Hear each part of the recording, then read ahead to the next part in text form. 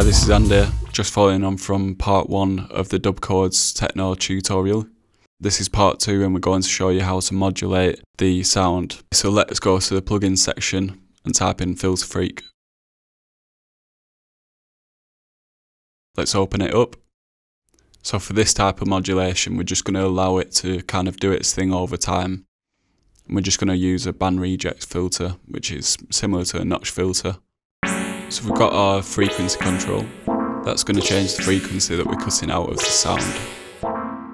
We're just going to send a little bit of the signal to the mod section. At the moment the mod section is set to envelope, so it's going to follow the waveform and basically open and close or change the frequency of the filter depending on the volume coming in. I've just changed this to an LFO there because we want it to kind of just carry on filtering and moving over time. I want to do this at a really slow rate so it's not synced and it's quite natural really. So I'm just setting the mod and the frequency there just to make sure that I've got it set how I want it, not moving around the frequencies too much, just till it sounds good. Now the second type of filtering, I'm going to be automating myself. So let's add a Filter Freak. Let's put it before the reverb, so then the reverb has a chance to tail off. And I'm going to start the track off. I'm going to do some live automation.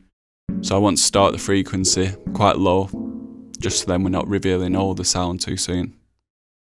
So I'm just going to hit record and start changing the parameters in Filter Freak.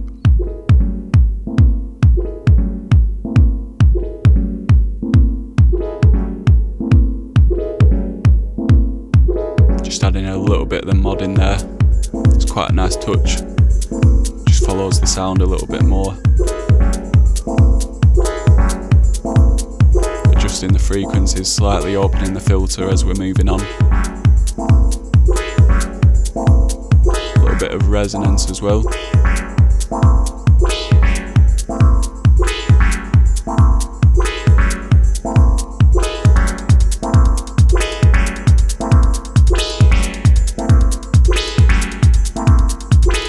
As we're coming up towards the section where it's kind of most intense, I'm just going to keep opening up that filter.